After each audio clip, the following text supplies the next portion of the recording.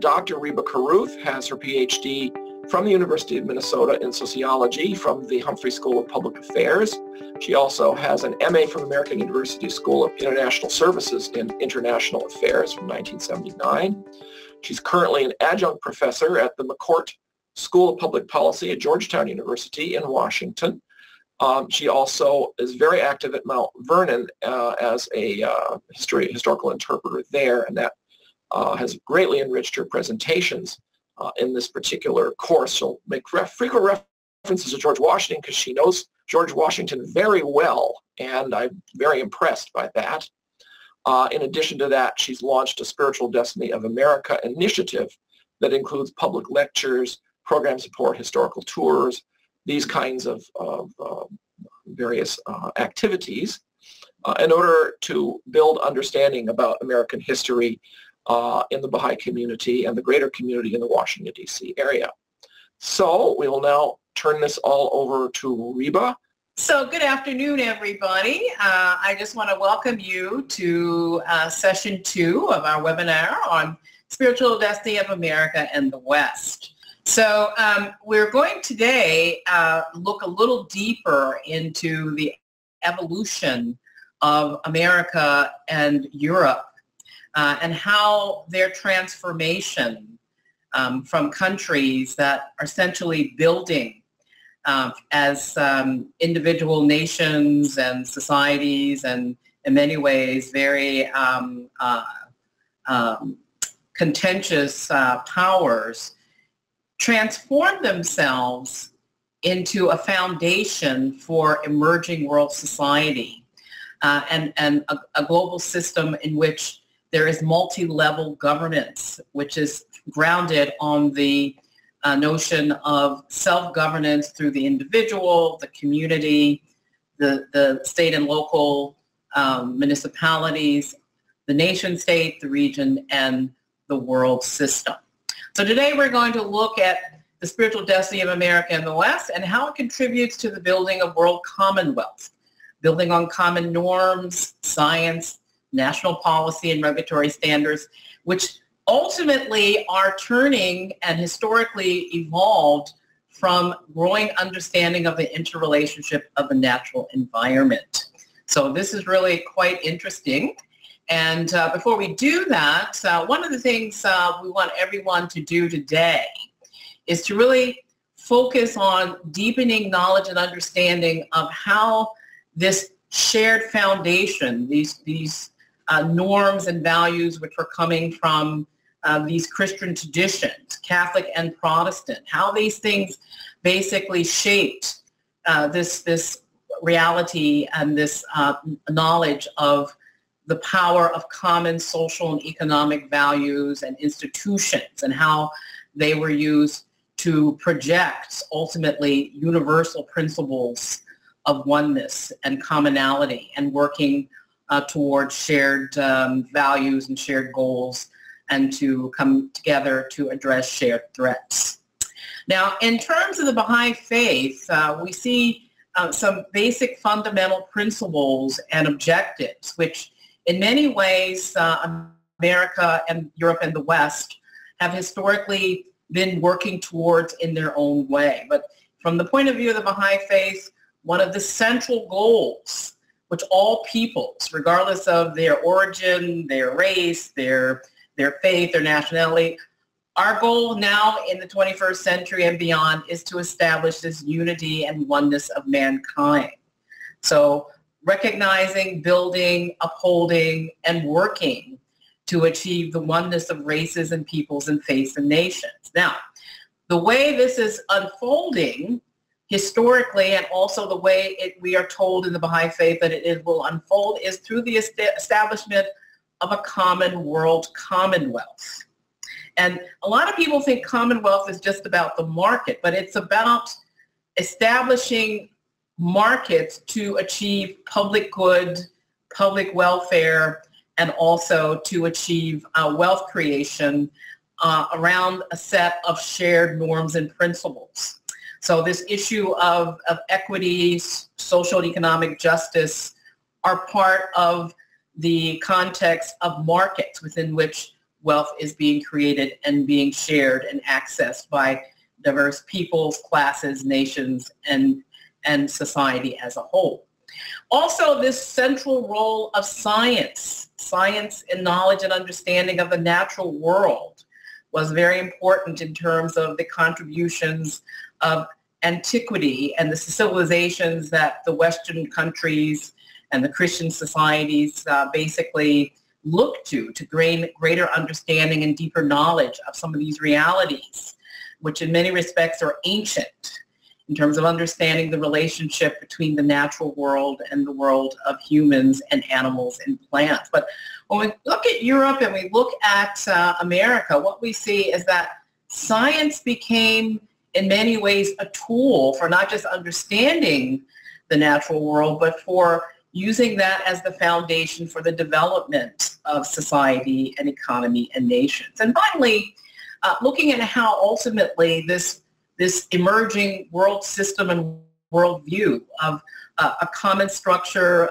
a shared oneness of humanity, a shared framework for wealth creation and distribution of wealth and of comfort, how all of that essentially, once again, is grounded on this understanding of the role, the central role of sustainable agriculture, natural resources, and environment. So here again, what we have to do is to try to understand how these countries of the West basically moved and were able to, in some ways, advance centuries-old knowledge and traditions and add to it and move forward. Now, very quickly, we don't have time to go very extensively in all these points, but I just want to respond to one of the questions which came up on Facebook. Someone asked, is there any acknowledgement of the contribution of other faiths and civilizations in the evolution of the Christian nations of Europe and of America? And the answer is yes. And that is something that goes back also to the Old and the New Testament. What we see there is constant referral to diverse peoples' traditions, but also if you look very closely, you also see reference to things that are basically connected to the issue of science, knowledge of plants and fruits and vegetables, as for medicine, things like that. The Old and the New Testament are sources that were used for knowledge of the good society. In other words, the conduct and relations between peoples within families, in society, between rulers and the rules, the establishment of a set of standards and rules of law, the balance between markets and obligations and rights and responsibilities between the rulers and the subjects of the rulers. Certainly, the societies and the cultures of ancient Greece and Rome are very central to the development of the Christian nations in Europe and also the creation of the nations in the Americas. And that is because one thing that we very often lose sight of is that the European cultures amalgamated knowledge. So everywhere they went, whether it was for warfare or trade, they were gaining something. They would take things that were valid or valuable to them, take it back to Europe, build on it, transform it, change it, and then project it back out in some format. It could be ideas, it could be scientific knowledge, it could be things that were used in medicine. So one of the things that we see here in the Capitol and Library of Congress is acknowledgement of the role of these ancient cultures and Eastern civilizations and diverse races and traditions and their contributions to the shaping and founding of the West and America. So when you go to the Library of Congress, in the ceiling of the library itself, the reading room, where the congressmen go to read and research topics which they have to deliberate on. In the ceiling, you see beautiful frescoes acknowledging the role of ancient Egypt and the Arab and Eastern civilizations in giving the world science and mathematics. Also, they look to other civilizations and other traditions and acknowledge them. When you go to the chambers of the House of Representatives, which is a Congress, or the chambers of the Senate, along the walls you see the depictions of great rulers, no matter where they came from.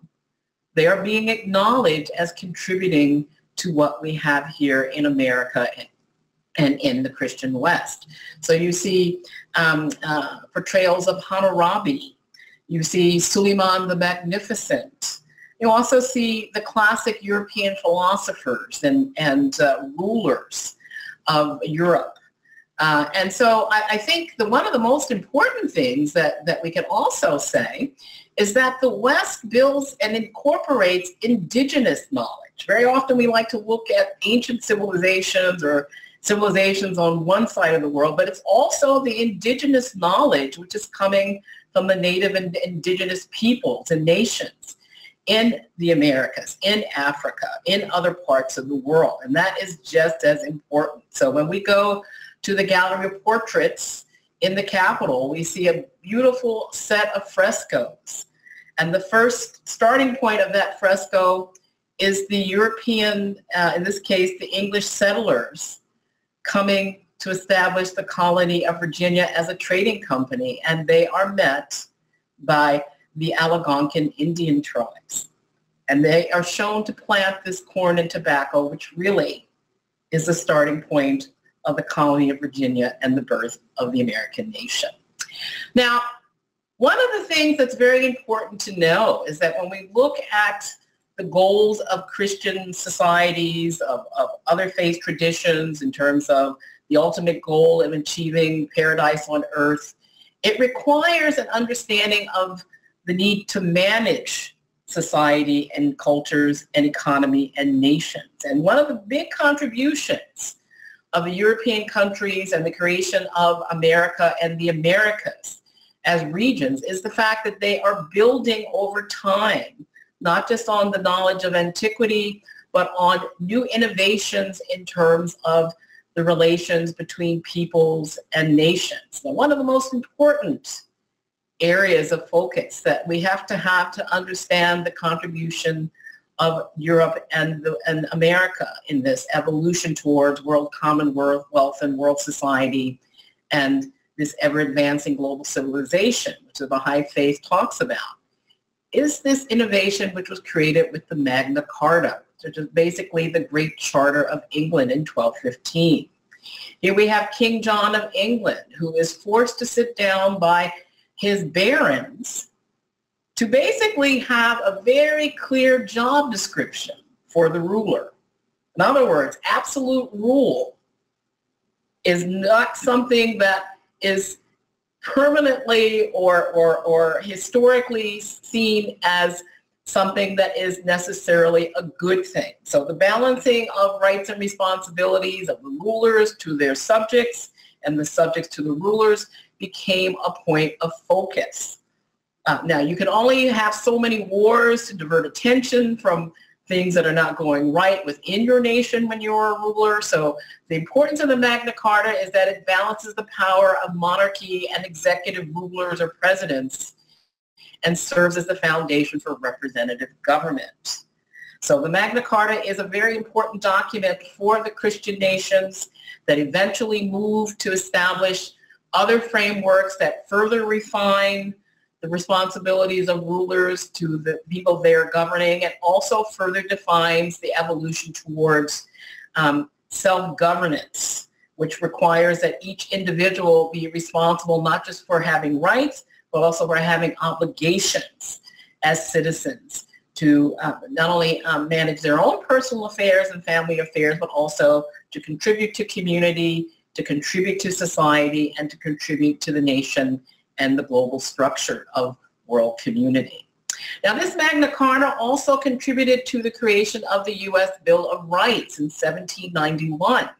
And one thing that people forget is that while the Revolutionary War of the 13 original colonies for independence from the Great Britain and the King of England was very important, here again, they are once again learning and building from what was established and achieved in Europe and in antiquity. So it wasn't enough just to have a constitution, but there had to be a Bill of Rights which specified these fine lines between a representative Republican government or a Republican form of government in which representative structures are in place for the people so it can rule by the people.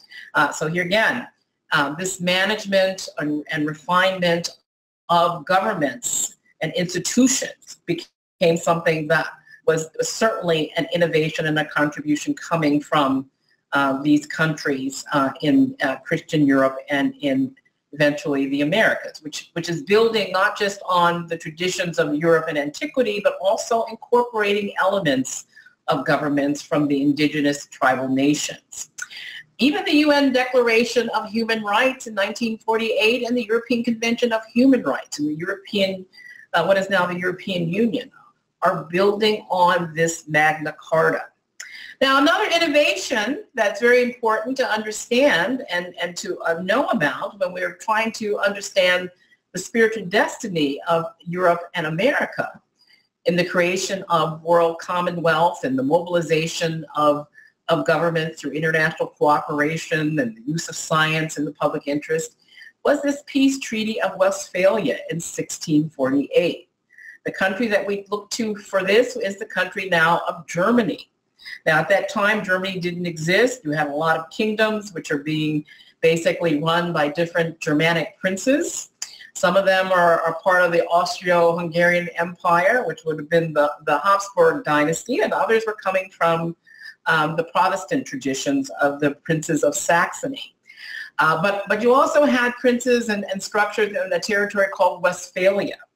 So the Peace Treaty of Westphalia is important because it establishes peace and reconciliation of contentious peoples, faith conflicts, and nations, and uses this and elevates actually this role of establishing diplomatic relations and international cooperation to end these disastrous decade-long wars, which basically destroy many of the things that it took centuries to build up in Europe. So the ending of religious wars in Europe, the establishment of a system of recognition of sovereign nations, and the building of a framework so formal cooperation by sovereign nation states can take place is central to the establishment of an emerging world society and world commonwealth. It also provides a foundation for the creation of common bodies of law. So you have national law, which is coming from different bodies and traditions of law, which also eventually feed into a global system, an international system of international law, which is based on shared common norms. And this is where emerging world society and international organization and world order are emanating. Now, another important element here is spiritual and scientific enlightenment in Europe. In the Baha'i faith, we talk about the important role of science, but it's also the role of reason that is used as a balancing mechanism so that we don't go too far in either direction and lose sight of the main plot. Now, what actually happened in Europe that is central to movement forward in terms of establishing world community and world society? First of all, the Enlightenment starts as an intellectual and normative movement around the 17th and 18th century in Europe, in which the roles of God and faith and reason, nature and humanity are begun to be seen as things that are interconnected. After several centuries of religious wars between the Vatican and the emerging Protestant faith traditions and churches, it becomes evident that at the end of the day, there is commonality that has to be seen in God, regardless of your faith tradition. And reason is what allows us to have balance so that we don't go from one extreme to the other. So this issue of nature becomes important because the understanding of nature and the universe is central to the survival and advancement of humanity. And at that time, you begin to see great advances, not just in the understanding of nature as it relates to humans and mankind, but also the role of the animal and plant world and their interconnection in the world of of humanity and civilization. And that's very important because in many ways, when we look at colonial expansion of the European powers, not just in the Americas, but also in Africa, in the Middle East, and in Asia, what we see is that they're gaining more and more knowledge of this vastness and ultimately this interconnection that exists between territories and peoples, cultures, and plant and animal life. The elevation of rational humanity, knowledge, freedom, and happiness as goals of society and nation. Now, in many ways, this is another revolution. It's not just enlightenment for the sake of learning more things from more places and learning more about science, but it's also speaking to the relationship of all of these things to the fundamental stability and well-being of individuals, society, and nations. Now, this emphasis on the role of reason is basically something that is evolving in Europe and begins to spread around the world among the learned because it allows people and allows countries and nations and rulers and people who are ruled to understand and integrate this unfolding knowledge of the natural world with this unfolding knowledge of commonalities between spirituality and worldviews. Exploration, discovery, and integration. All right, this is speaking to the fact that within Europe, you saw at that time an acceleration of cooperation between the natural and applied sciences. So moving forward, building on centuries-old knowledge of the natural sciences and the natural world, part of which is being made possible by this growing global trade and the movement and contact of peoples, and applying sciences to that knowledge which addressed real problems, real challenges, real needs of society and economy in Europe and ultimately in these unfolding communities and colonial structures and nations that are existing outside of Europe. One important thing that people lose sight of is that there's a convergence of revolutions at that time. So you have a convergence of a chemistry revolution, a biology revolution, a human and animal medicine revolution, and ultimately an industrial revolution, which begins to transform Europe and ultimately America and the world. And it brings into focus more and more the need for cooperation, not just in terms of natural and applied sciences, but also cooperation based on shared understanding and common standards for the use and application of science and technology to solve common problems and needs that are being faced by societies and countries in Europe and in the Americas, as well as in Asia and other parts of the world, such as the Middle East and Africa. Finally, an expanded focus on arts, philosophy, and politics. This is another area of revolution that is coming from this spiritual and scientific enlightenment. So a combination of science and the divine are coming together in Europe at this time and are also being in many ways accelerated because of what's coming out of these colonial territories, which Europe is encountering initially through colonies, but ultimately through increasing trade and the movement of peoples and ideas from these territories. Now, when we look at Europe, we also see Europe creating an Atlantic world, a world that reflects its Christian traditions and belief systems, its view of society, its interest in market economy, and we see the creation of a transatlantic region. Now, the creation of this region ultimately results in the creation of the United States, the creation of the North American region, which is Canada, the United States, and Mexico, and ultimately the Western Hemisphere, which is the entire continent of the Americas. Now, ultimately, that is basically the introduction of European structures and Christian faith to existing cultures and nations that are here. Who is here in the Western Hemisphere originally? It's the indigenous peoples, the indigenous nations, the Inuit, and Native American Indian tribes. Who are the first Europeans to arrive here, to bring new ideas and to bring trade and to explore through scientific and trade expeditions? Well, a lot of people originally thought it was Columbus, but actually it's even earlier than that. It's coming through the Vikings with Leif Erikson, right? And we even know that when we look at Greenland and Iceland and the northern part of what is North America now, that there is evidence that they even got as far as what is now Maine. They're uncovering evidence of trade, Viking trade and settlements in these areas. But one of the most important things to know is that the establishment of formal structures in the Americas really is the contribution of the Iberian powers of Southern Europe, Spain, Portugal, and Italy, because they're the ones that ultimately have knowledge of shipping and science coming from the Middle East and the ancient world. And the voyage of Columbus is in many ways is testimony to this magnificent accumulation and mobilization of science and navigation, which was coming from knowledge and transfer of information from the cultures and civilizations of the Mediterranean and the Arab world.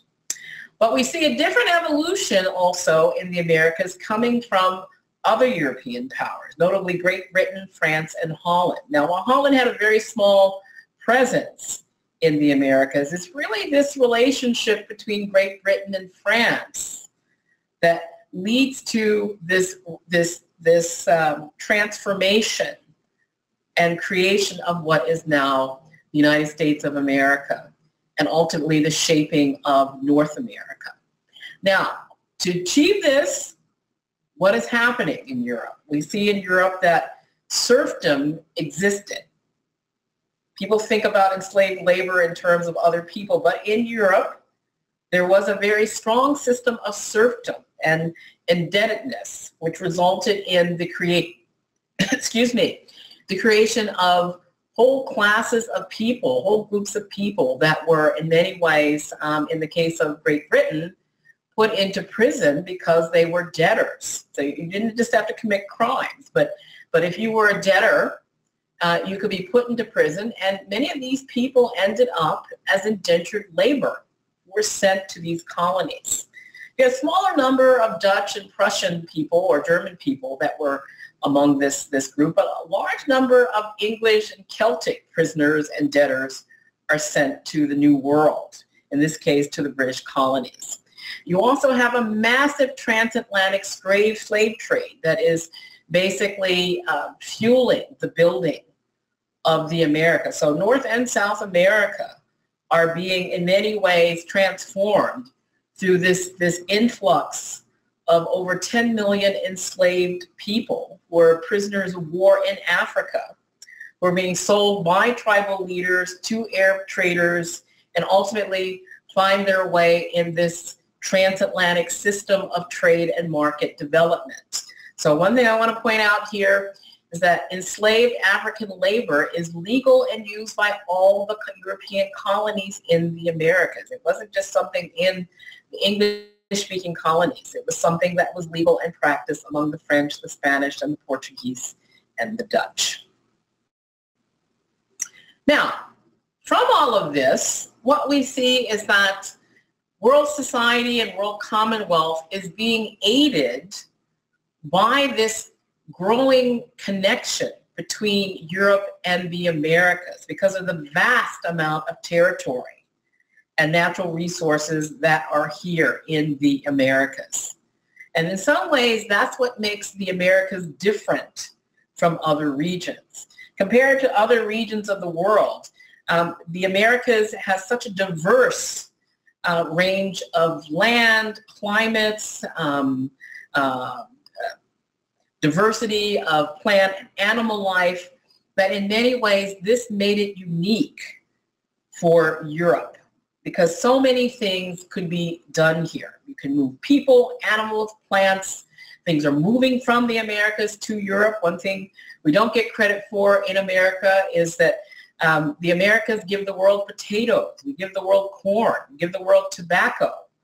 We give the world cocoa or cacao and avocados. And these revolutionize the world, right? So they may be seen as things that are nice to know or significant in some respect, but when we think about it, America is created and the British Empire is in many ways emboldened because of the planting of tobacco.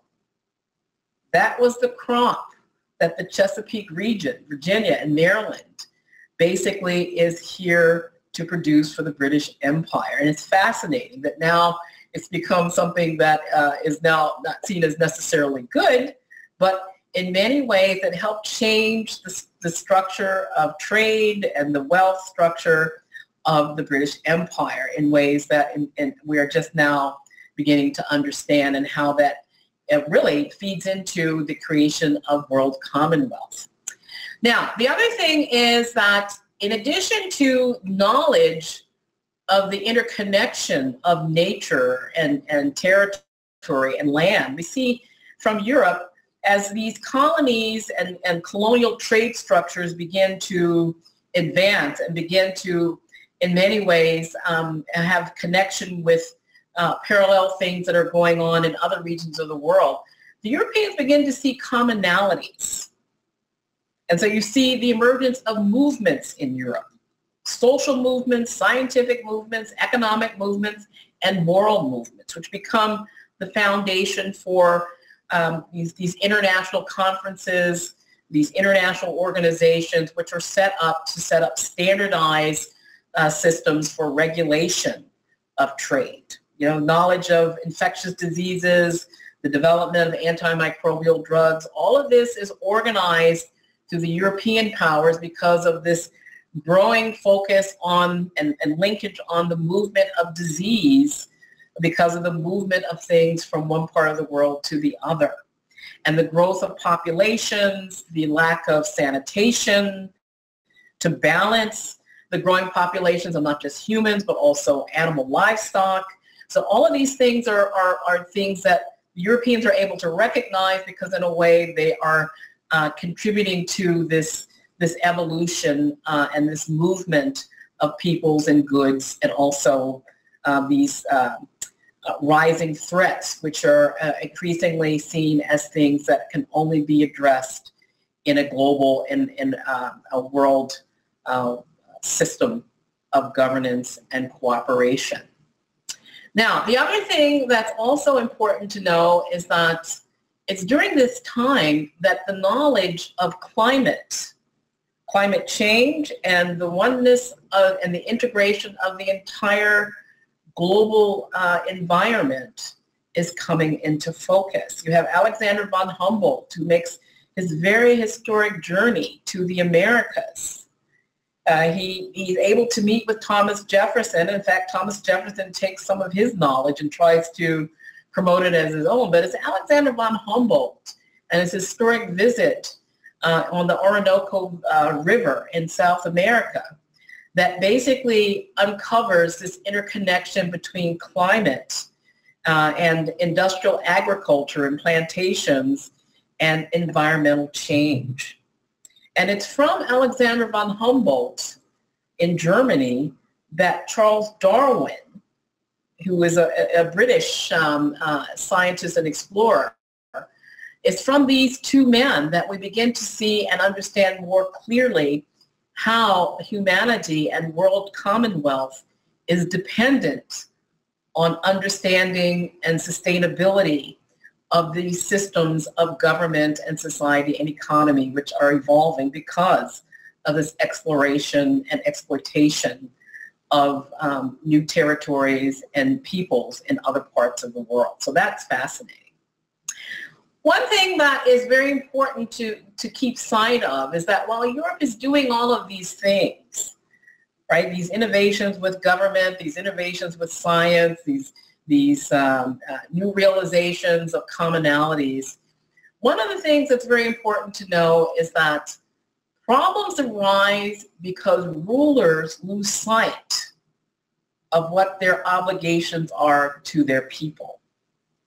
And the gleaning from the writings of Baha'u'lláh, he makes it very clear that government is something that is not to be played with. It is a responsibility and obligation of the rulers to make sure that justice prevails and that all the people from the highest to the lowest are protected, but in particularly the downtrodden. Now, why is the downtrodden, again, important, right? I said before last time in our first webinar session that Christianity focuses on and is building on Christ's teaching about the importance of the poor. But what we will also see is that to a certain extent, when we look at the creation of the nations in the America, it is not really something that is only a top-down situation. It's really coming from the bottom up. Because here again, most of these people that are in the Americas are not people who are there because they have standing. They are people there because they find themselves in a situation where other people have come in, structures are put on top of them, they're removed from their original place of origin, or they're forcibly brought here to carry out some function for people that are in power. And that's something that I think when we look at the spiritual destiny of America and Europe that we have to relate to in a more sophisticated way. Now, the other thing that's very important to know is that in the writings of Baha'u'lláh, he makes it clear that a republican form of government in which people are represented at all levels, the local, the national, the regional, and the international, is important. He does not remove the relationship of the king to his subjects. So in other words, kingship is not something that is seen as being necessary to remove. And that's the other thing. In representative government, revolutions very often remove ruling structures, they remove governments, but these revolutions can be dangerous because they are in a continual state of destruction and anarchy. So the role of kingship and the role of a good republican government, according to the writings of Baha'u'lláh, is to uphold the unity of all the people and all the interest, and to have that unity bound with very clear goals and objectives to achieve that commonwealth, that collective good, and that unity. Now, Baha'u'lláh goes on to say that the system of government which the British people have adopted in London appeareth to be good, for it is adorned with the light of both kingship and the consultation of the people. As I said before, it's Queen Victoria who responds to Baha'u'lláh. She basically, out of all these people that he's writing to, who are holding the reins of government in Europe, she is the one that responds to him. And also, this is the country from which the United States of America is created. Promulgation of world peace. It is very evident that in the future there shall be no centralization in the countries of the world, be they constitutional in government, republican or democratic in form.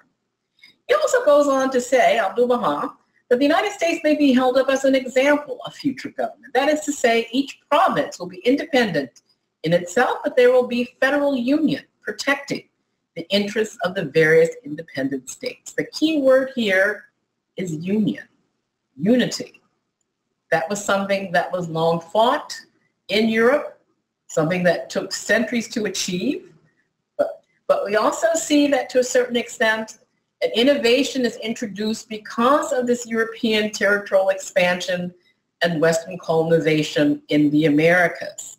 So the question is, what creates the United States of America and the countries of the Americas that Baha'u'lláh talks so highly about in terms of being, in many ways, lights that will basically shine and in many ways lead the world in achieving the oneness of mankind and humanity, in achieving the oneness of races and peoples, and also in providing a foundation for achieving world commonwealth. Well, what initially starts it is religious conflict and competition in Europe.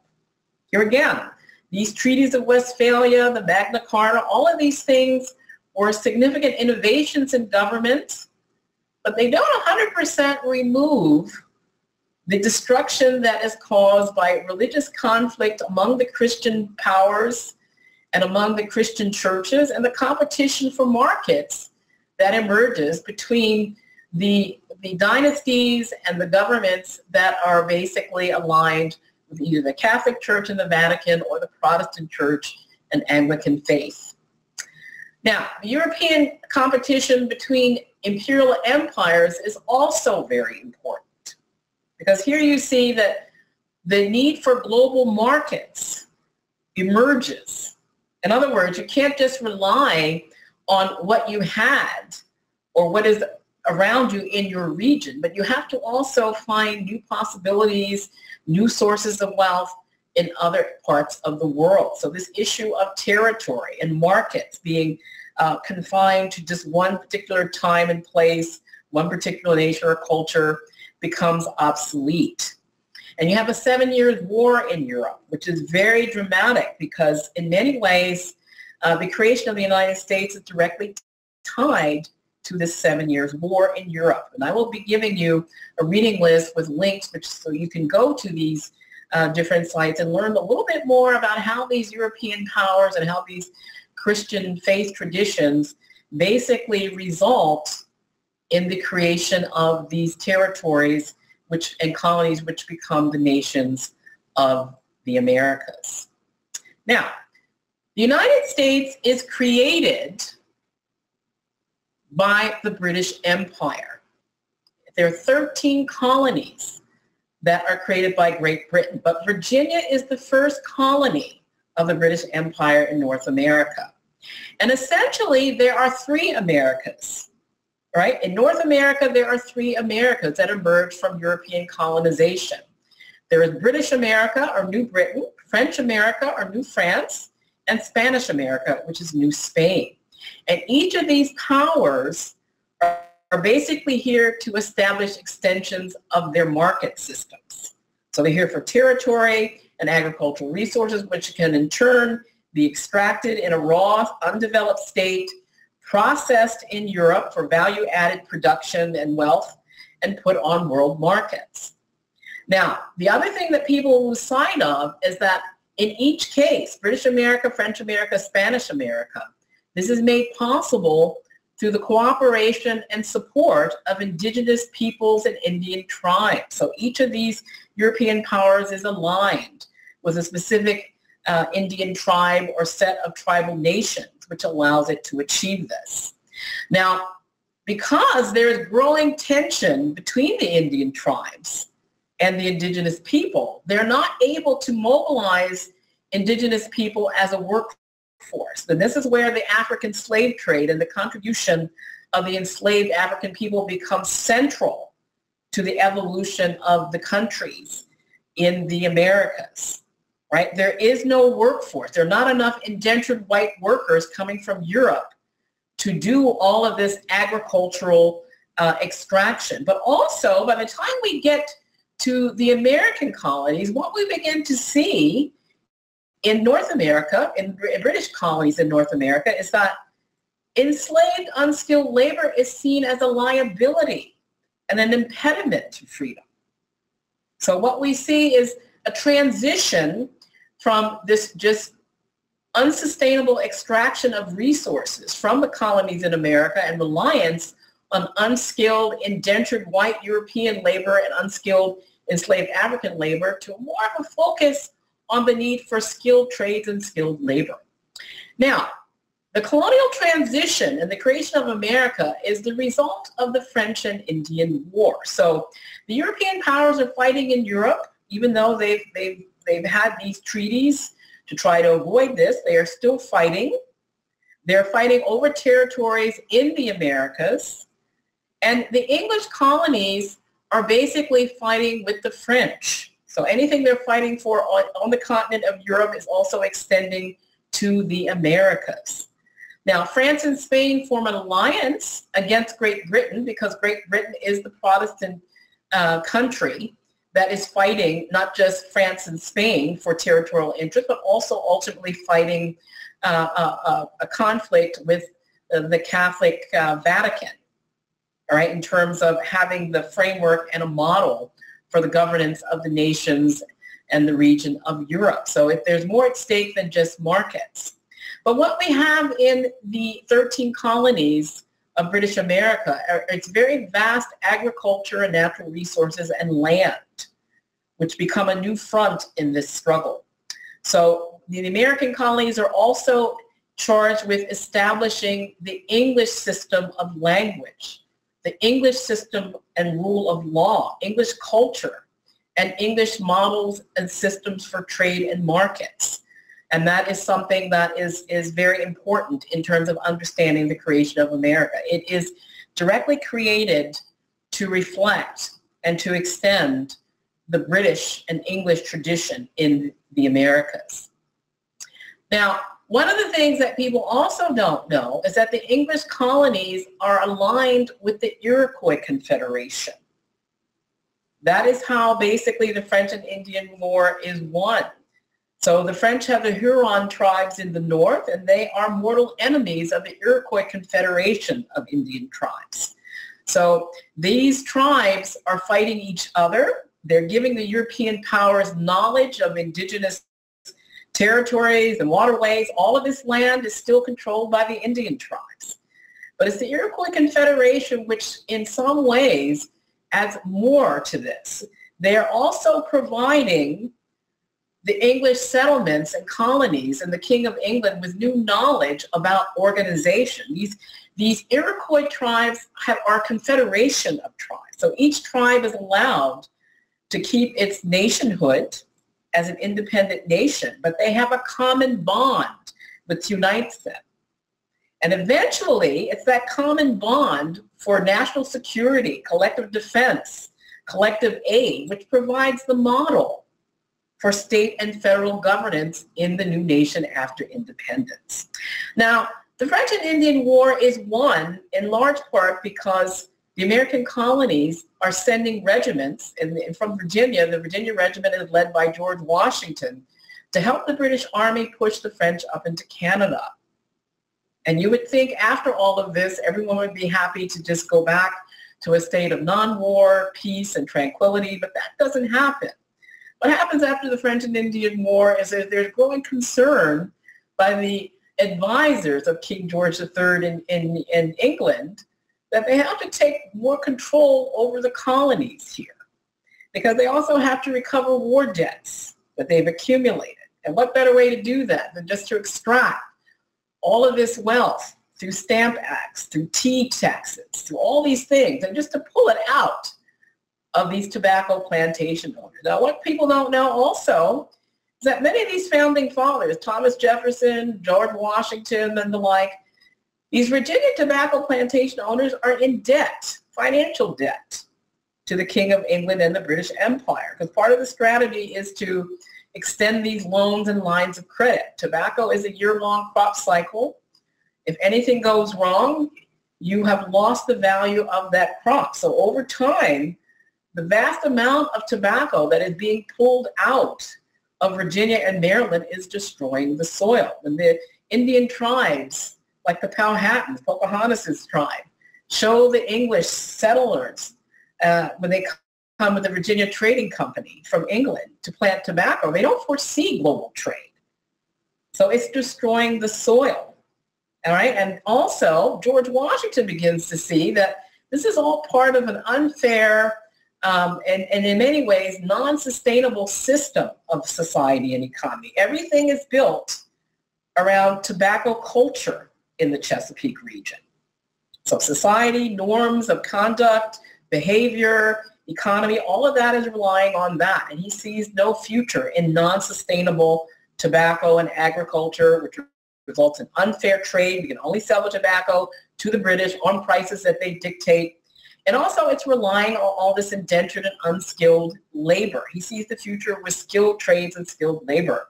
So George Washington is bringing over skilled tradesmen and having them train the indentured white European workers and also the enslaved workers so that they can have the same skills at the same quality and productivity and efficiency as their European counterparts.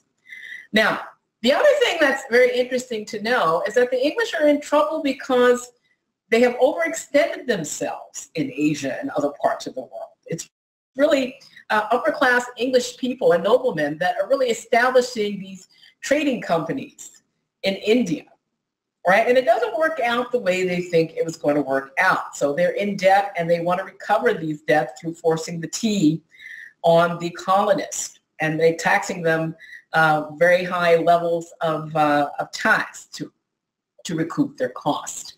And finally, what we also see is that somehow King George loses sight of the fact that it's not a good idea to play one group against the other, which is exactly what happens. The Native American Indian tribes are seen as one set or one line of negotiation and strategy, and the American colonies are seen as another, and it doesn't end good. King George III acknowledges these Indian nations and tribes as nations. Some of these tribes have diplomatic representatives to the court of King George. They actually go there and deal with him directly, right? He's negotiating with them directly for access to territory. In the meantime, the American settlements are beginning to see there's more land westward, and they want to be able to expand in that land, but that's not easy because King George has set up agreements and treaties with the Indian tribes. So the trouble begins to develop on that front as well. Now, ultimately, by the end of the French and Indian War, it is seen as necessary to have independence from Great Britain. And that brings us to the American Revolution, which ultimately creates independence and creation of the United States of America. What is happening here?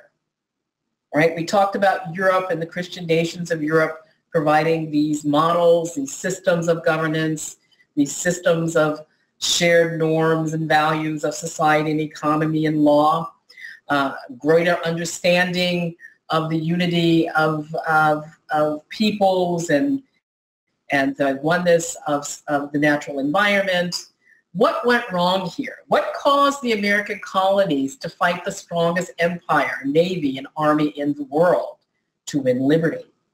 Now that's very fascinating because what we see, as we saw in the first session, we see unskilled, no status people being elevated. In the first lecture, I talked about the disciples of Christ, right? How some of them couldn't keep the days of the week straight, but they go out into the world and they create whole structures which change the world.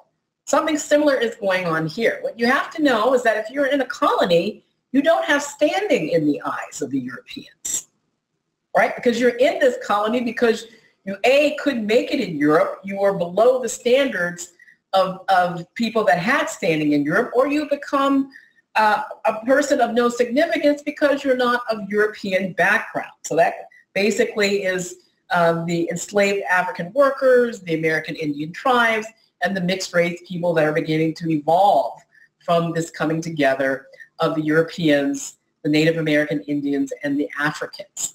So here we have a situation where we don't have an army, we don't have a navy, the people are not trained, they're not seen as having standing. But somehow George Washington and the Founding Fathers believe it is worth the fight, and these people are being elevated. They are also being recruited to serve in this Continental Army. George Washington integrates the American Army and military. He has to recruit free and enslaved men, black men, and African men to fight to win the independence of the nation. Something like 1 out of 12 soldiers in the Continental Army are free and enslaved black men. The most decorated battalion in the Continental Army during the Revolutionary War is a black battalion coming out of Rhode Island. And ultimately, there's conflict among the American Indian tribes. They are basically thrown into a state of civil war in the Iroquois Confederation. The decision is taken to stay with King George III because, after all, he's a king. They can have a better relationship and more fruitful and advantageous trade relationship with him than with these struggling colonies. But two tribes break ranks, the Oneidas, which are led by a woman, tribal leader, and the Tuscaroras, and they throw their weight behind George Washington. They give him access to territories. They aid the Continental Army. They serve as scouts. And It's from this mobilization of these dispossessed people, and these people with no standing, that George Washington and the Founding Fathers are able to challenge and defeat the strongest empire in the world. The goal of the revolution is self-governance, representative government for and by the people to achieve life, liberty, and the pursuit of happiness. That's a heavy lift, particularly when you're trying to also gain your footing and have solid footing when you've come from a system where you are basically providing the wealth and the well-being for others. And what's interesting to know is that George Washington was a loyal English subject. He actually descends from King John. Remember, King John is the one who creates the Magna Carta, and he descends from 9 of the signatory barons of the Magna Carta. So there's no plan to break away for him and his family. And he's very comfortable being a Virginia tobacco plantation owner. He's a farmer, but he's basically the one the other founding fathers choose as their leader because he doesn't believe in political parties. He believes in providence and the need for the grounding of liberty and the creation of the new nation based on higher moral principles and beliefs. So that distinguishes him from the other founding fathers and from the rulers of the British Empire. The Continental Congresses are held to plan the goals and terms of the American Revolution for independence from Great Britain. Now, before we started this session, I happened to mention to Rob that at Mount Vernon, where I work as a part-time history interpreter on George Washington's estate, we now have a relationship with the Windsor Library and Buckingham Palace. They are releasing the archives that document the correspondence and relationship between King George III and George Washington. What people don't know is that the Americans weren't unified on this goal of war.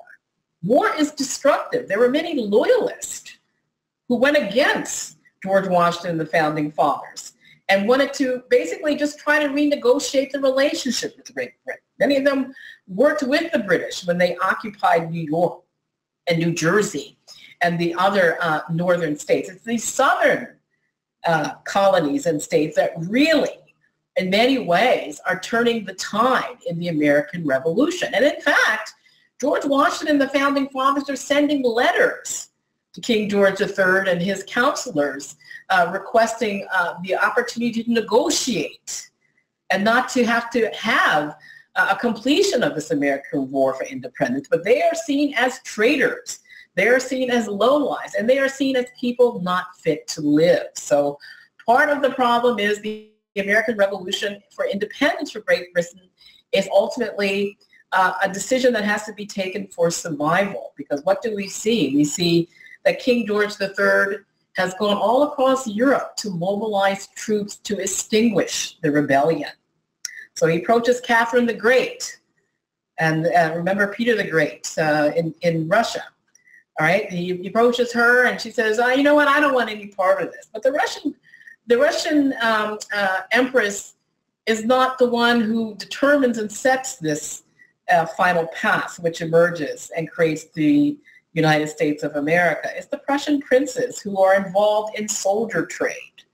So the 7 Years' War, the 30 Years' War, all these European conflicts are devastating the wealth and the standing of the monarchies and the princes of Europe. So they are selling, among the Russian princes, they are selling soldiers. And basically these soldiers are mercenaries. And King George III, who himself is German background or Prussian background, is recruiting them to come and serve as part of his army to take down this rebellion. So here we have these people who have no standing, they have no training, they are just people working the land as best they can, they have no skills, they're living in very meager if substandard sort of accommodations just to be able to survive and continue, and now they are being occupied by thousands and thousands of English ships and soldiers and Hessian mercenaries. As Commander-in-Chief of the Continental Army, George Washington resigns his commission after the Revolution and calls for the creation of formal union of these new states. Now, this sounds very glorious, but what people don't realize is that that wasn't the situation that existed. What existed were 13 new states that didn't have any good relation with each other. So they were headed towards being 13 separate nations. And George Washington sees the danger because the British just will not leave. Even after the defeat of the Revolutionary War, they're still lingering in New York, right? They even come back after George Washington dies and burn down the Capitol. There was a plan to take his body and to desecrate it, to further break the new union of states that he had created. So he sees that union is really the necessity for survival and going forward and for achieving commonwealth, because Virginia was a commonwealth. That's something that's very interesting. Virginia and Massachusetts were created as commonwealths by the English. So here's another dimension here. He says that confederation of states, where you just have agreement to sort of work together, is not enough, because it creates openings for the other powers to come back and destroy the Union. So he foresees what's coming down the road. By the time we get to the Civil War, what do we have? We have a split between the northern and the southern states, not just over slavery, but over this sense of autonomy and the desire to not have obligation to ruling structures or common structures, which is fascinating because in the farewell address, which you will have as part of the reading, suggested reading list that I give you, he foresees all of this. He also foresees what he calls a designing person who will see an opportunity to try to unravel the Union. So he sees all of this. And certainly by the time we get to the Civil War, what do we see? We see the European powers circling the Confederate States to try to establish what the Confederate States feel are new trading relationships, but really what they are relationships to erode this Union.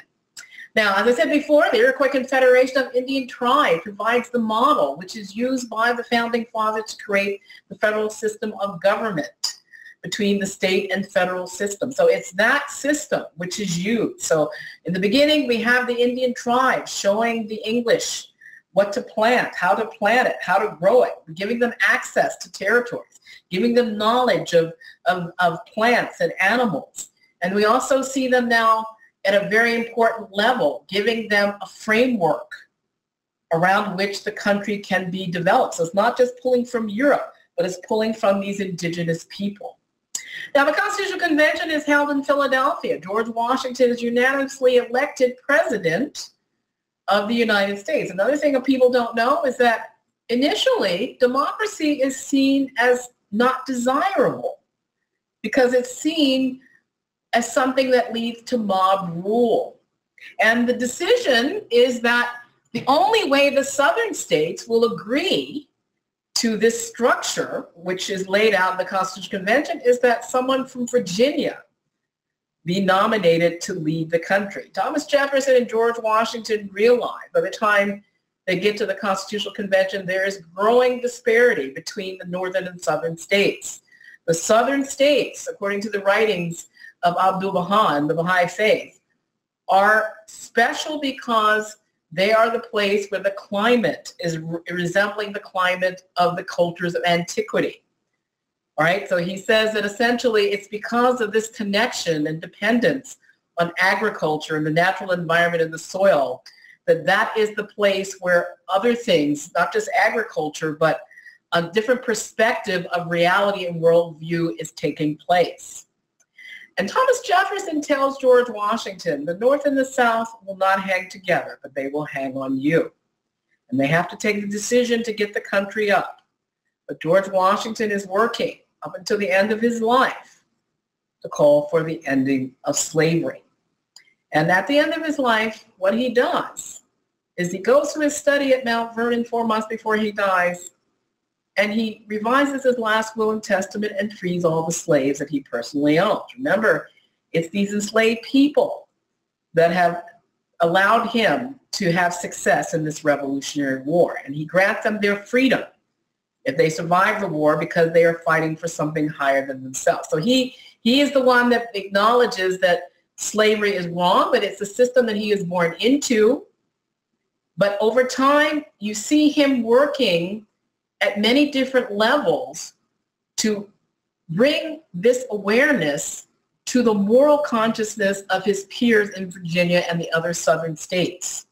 And what's fascinating is not only does he free his enslaved workers, but he sets up a trust for them so they can become accustomed to living as free people and paid skilled tradesmen. So a lot more to know and to learn about George Washington, but there are moral foundations that are coming from the leadership of George Washington and these founding fathers, which are essential in understanding why the destiny of America and the destiny of Europe is tied to this common foundation, which is essentially coming from these universal principles and these common teachings of universal community, which is grounded in their shared Christian faith. Foundations for the spiritual destiny of America. Well, the nation is created and the government upholds the existence of God and divine providence. Now, here again, this is something that even Americans have lost sight of. We really didn't have much to survive on when we came here. Many of the pilgrims died when they got here. They died of disease. They died of starvation. They didn't want to trust what the Indian tribes were telling them to do because, after all, they were foreign people. They were another race. They didn't believe that they had anything that they could use that would be useful to them. They didn't recognize some of these species of animals and plants and fruits and things.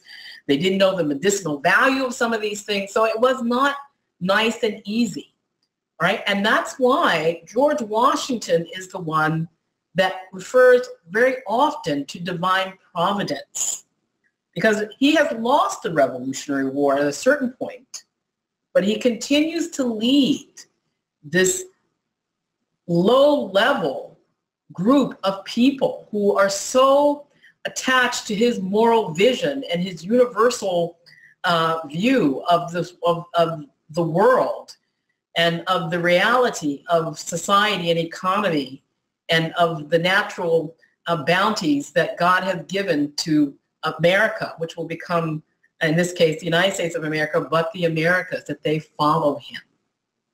So what does this bring us in terms of the creation of commonwealth, of universal norms and world society? Well, from this revolution in America, we see the proclamation of these universal norms and principles in the Declaration of Independence. This is a cumulative document. It is drawing from centuries and centuries of knowledge and tradition, of philosophy and faith across time and place to come to this unified spiritual revolution. What is the opening of this document? We hold these truths to be self-evident that all men are created equal, that they are endowed by their Creator with certain inalienable rights that are among these life, liberty, and the pursuit of happiness.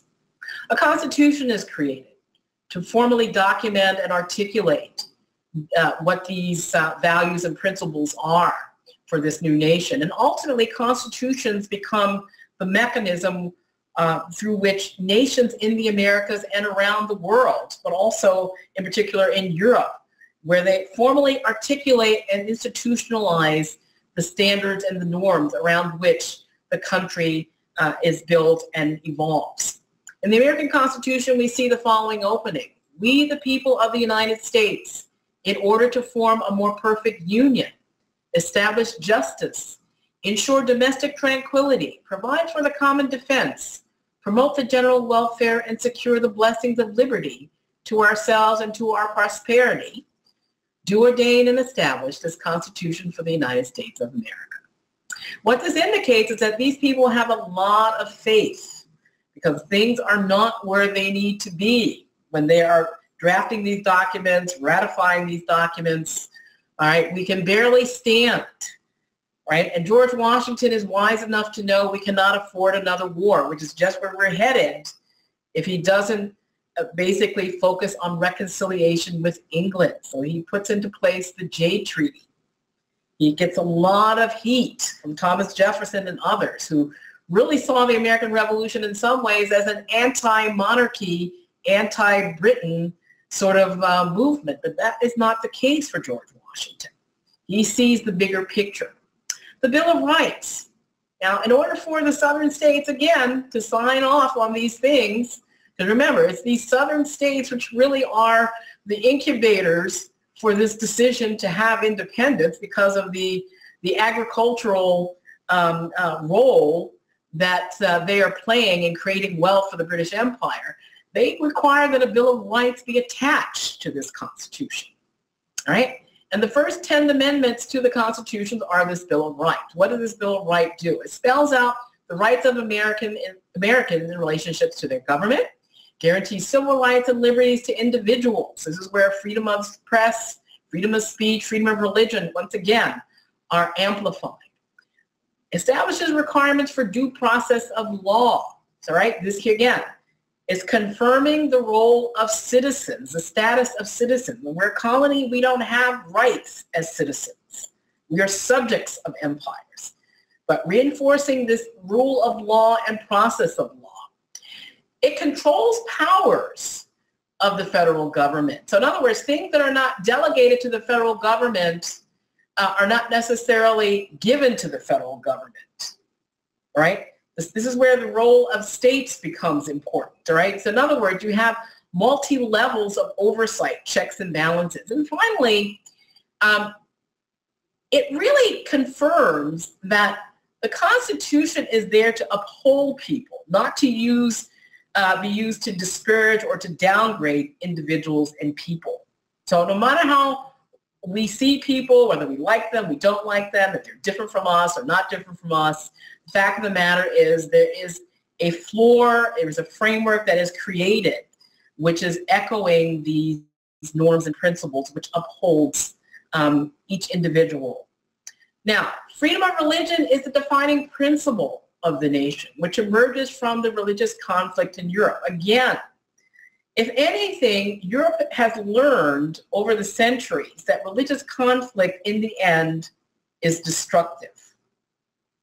It's destructive because it's movement away from religion. Religion is really the education of people so that they can recognize their unity and their oneness in a common God, right? So there are principles, there are spiritual teachings that, regardless of faith tradition, are important. And that's why George Washington and the Founding Fathers make it very clear that people are able to come to America, they are allowed to have their faith tradition and confessional traditions, as they call it, but we all have to come together under common standards and common rules so that we are one people.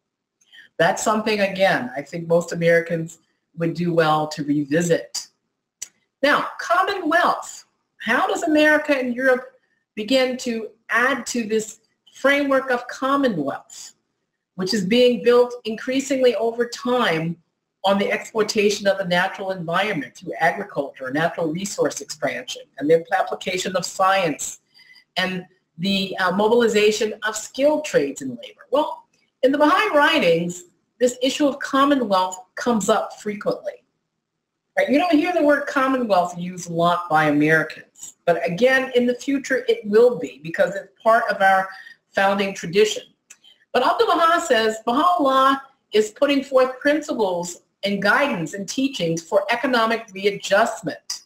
Again, regulations were revealed by him which ensure the welfare of the commonwealth. As I said before, a commonwealth is really not just about creating wealth.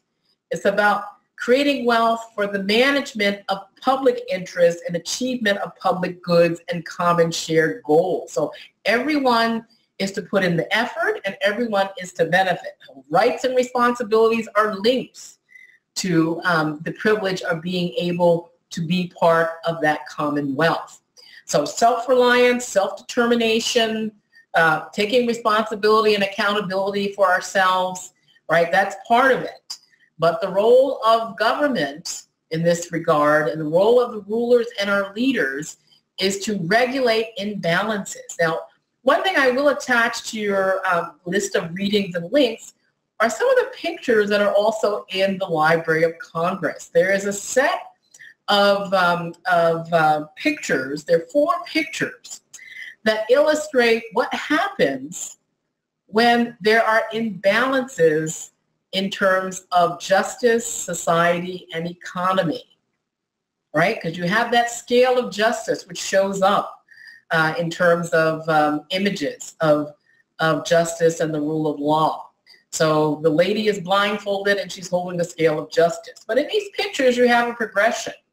You have wealth being created from agriculture and the natural resources. You have balance. Everything is running well. And then in the different pictures, as you progress, the scale is being tipped. There are all these interests that begin to override other interests and begin to tip the scales, and productivity and efficiency is going down. The produce coming from agriculture is not as good, is not as well managed, and people aren't dressed as well. You know, this wealth isn't trickling down. Perhaps the soil isn't giving as much as it could if people were able to do more or have more resources to reinvest, because in order to have wealth, you have to save and invest, not just spend and have debt. By the time we get to the fourth picture, things have gone really bad. The scale is broken. The people are laid out. The clothing is torn, and there's nothing in the markets. And after that, there's another picture, this horrendous dark scene of a man in total disarray, a very angry, vicious, almost monster-looking man, and his name is Anarchy. And around him are all the burning books. So what is fascinating is that commonwealth is not something that we can put behind us and say, oh, you know, this is nice to know, this is something that we can do in the future, or maybe this is something that has come and gone. No, this is where we are today. The lack of commonwealth, balancing of markets to achieve public good and individual well-being, and the imbalance created by misaligned or unethical interests is what is causing the disparities, the disruption, and in many ways, the uncontrolled rage and anarchy that is being reflected in not just the Western nations, but in other nations and regions around the world. Now, what can we gain from all of this? What can we gain from the evolution of Europe and its central role in creating structures for international cooperation, for science, diplomacy, and cooperation, for the creation of world society where you come together as nations to work on your common interests and common goals, and you work against shared threats? Well, we see that in many ways, Europe basically provides America, the United States of America, and the other transatlantic countries in this region with a framework that can be built upon, because all the countries in the Western Hemisphere were former colonies of European powers. So that's something that people forget. All of the countries, Canada, United States, Mexico, Peru, Bolivia, Colombia, Venezuela, Brazil, all of these are former colonies of the European power. So whether we like it or not, we owe a debt to the European countries and what they brought in terms of knowledge and faith traditions and learning and science. We also owe a debt to the indigenous people, which also expand the horizons and the abilities of the European powers to go beyond just themselves, but to also see a more accurate view of the world.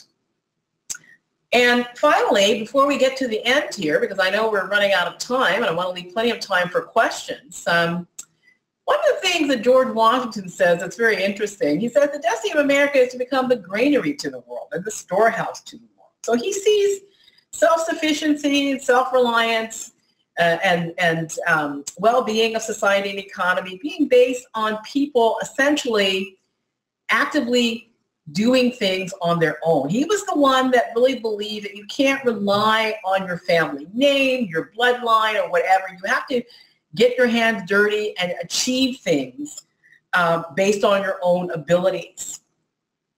And he even goes so far as to receive Phyllis Wheatley, an enslaved woman who's a poetess. She receives her in his residence in Massachusetts during the Revolutionary War, because she becomes a world recognized poetess, even though she's an enslaved woman. The people that own her recognize as a young African enslaved child that she has this talent for poetry.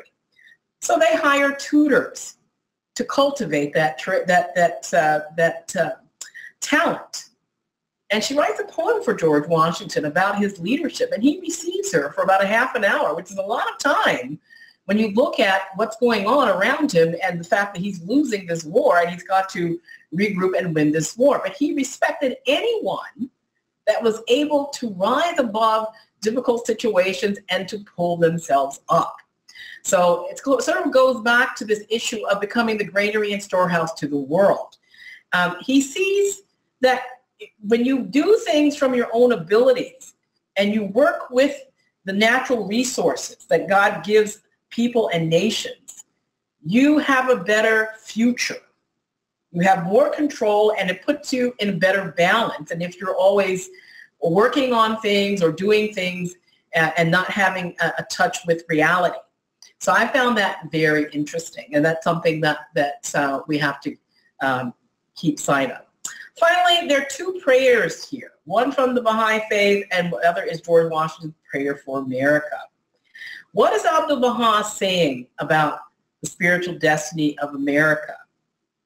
He's saying that he hopes that it can be the first nation to establish the foundation of international agreement. I said before, Europe has created a framework for international organization and institutions, right? We have to keep that ahead of us. They create that. But the foundation for international agreement is something unique for America. Why? Because we are created as a colony and we rise to become a power. And this is instrumental for developing and emerging nations. There comes a time when you must stand and claim your nobility and your heritage and your role, because you are part of this nobility that God has created in man. And that is really quite interesting, because international cooperation is one thing, but reaching international agreement is very difficult because we are different. But we have to see commonality, and that is something that the American Revolution and this movement towards union, not just by George Washington, but also Abraham Lincoln, who we'll talk about in the final session. This is where the establishment of union and unity and oneness becomes a challenge, but international agreement is necessary. He talks about how he wants to see and hopes to see America become the first nation to proclaim the universality of mankind.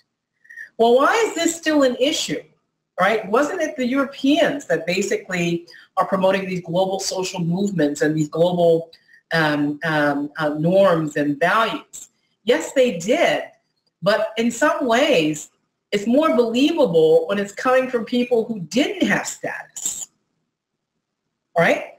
Because it's still, even today, there's still a sense that in Europe, they still see the people and the nations outside of Europe as below them, behind them, not necessarily at the same level of them. And that includes the United States. They see the United States as sort of the backwater cousin, if you will. We haven't been around as long. We were people that had no standing.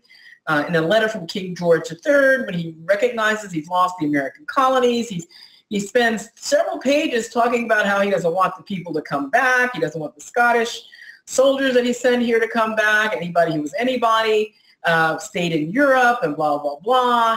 At the end of the letter, he's saying, but he does hope to have good relations with the new nation, and he hopes that we can have good trade. So we are used as Americans to being rejected. We're used to snatching victory from the claws of defeat.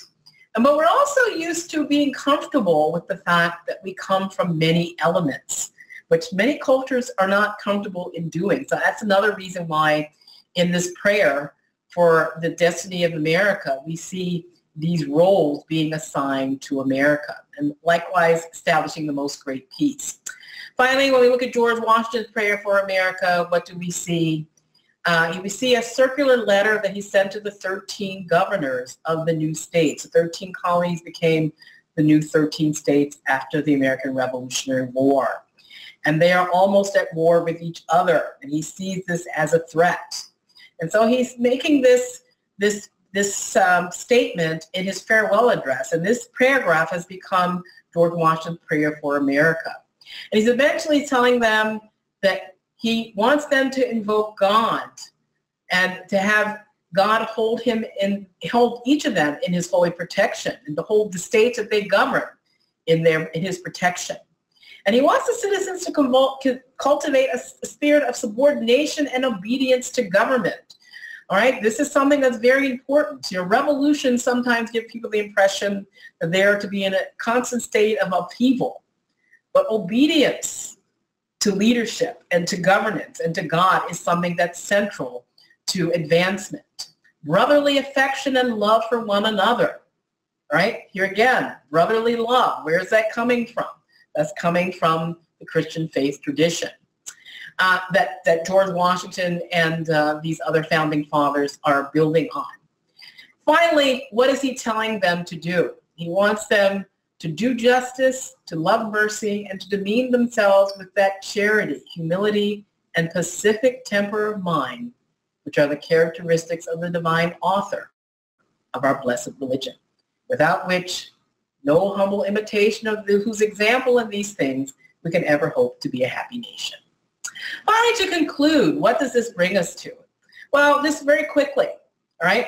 We see this evolution of Europe on several fronts. We see them evolving in terms of formalizing systems of governance and nations and cooperation between nations through the establishment of institutions of government at the national level and the state level, but also institutions that are working across nations to build frameworks for formal international cooperation.